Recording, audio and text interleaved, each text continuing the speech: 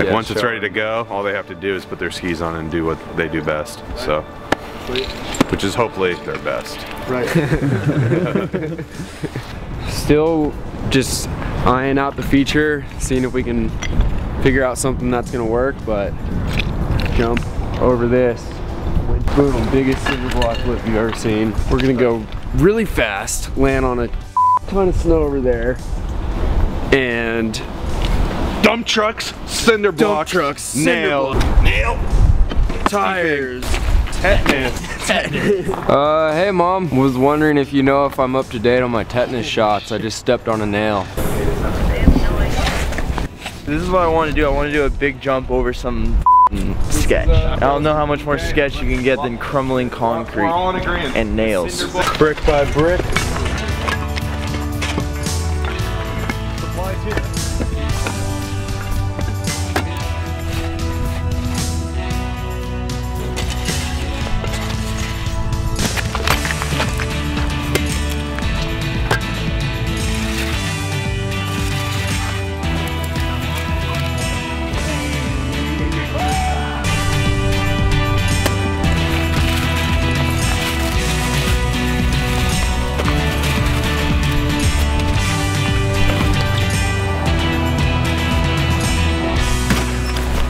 We haven't had a single truckload of snow show up yet. We're trying to hit this tomorrow. I think that we can fill up more space, putting tires underneath, pallets on top. I mean, we should plan for having less snow than we think, because I mean, once that snow's consolidated, like 50 yards sounds like a lot of snow, but it's really not that much.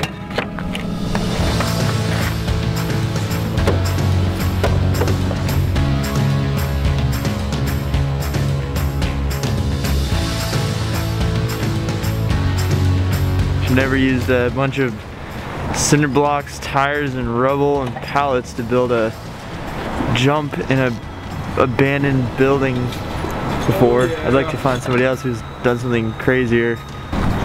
We are stacking a ton of tires here because we're gonna come skiing from inside there and jump through all that stuff and land there. And we're doing it with no snow other than what we're bringing in with our 2 trucks. Hope we can make it happen with a bunch of imported snow. Booyah.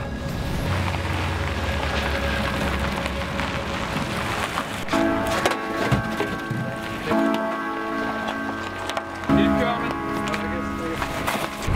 You got about 4 feet.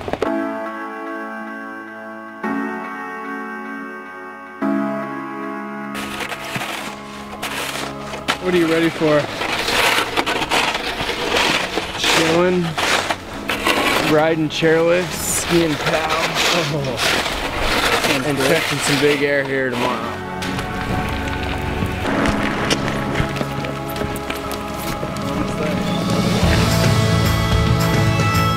It's day 2 at the Bible Gap. Just stomped out the end run, waiting on one more trailer load of ice shavings from the local ice skating rink. Pretty stoked. The cops rolled by, but we stalled long enough. They got a homicide call, so they dipped, and we're still here. Hope they don't come back.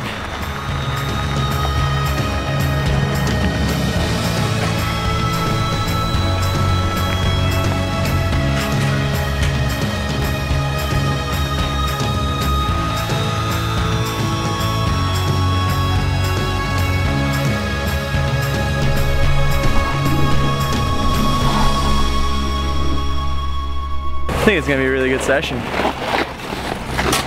I'd say it's about the biggest urban landing I've ever seen, but about the smallest landing I've ever seen for a jump this size, so Yeah, that's pretty true. sick. I'll call in the air. Tails. Heads! Ooh, heads. Karl pick. Alright, Kai can get it. Alright. Rookie. Alright. You ready to gimme it? I don't have a choice. I'll do it.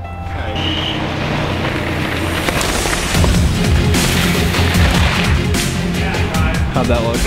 Oh yeah, you got it, dude. That was plenty. Plenty. You're gonna be going huge. Dude. We're gonna be going huge.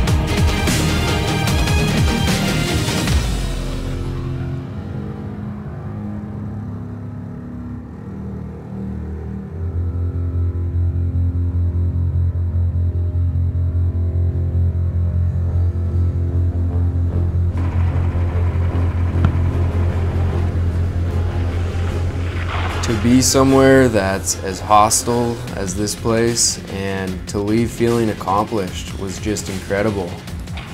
In many ways, I can't even believe it because Detroit never represented the trip of a lifetime to me. It represented an opportunity for us to test our will and test our determination to put skiing on the brink.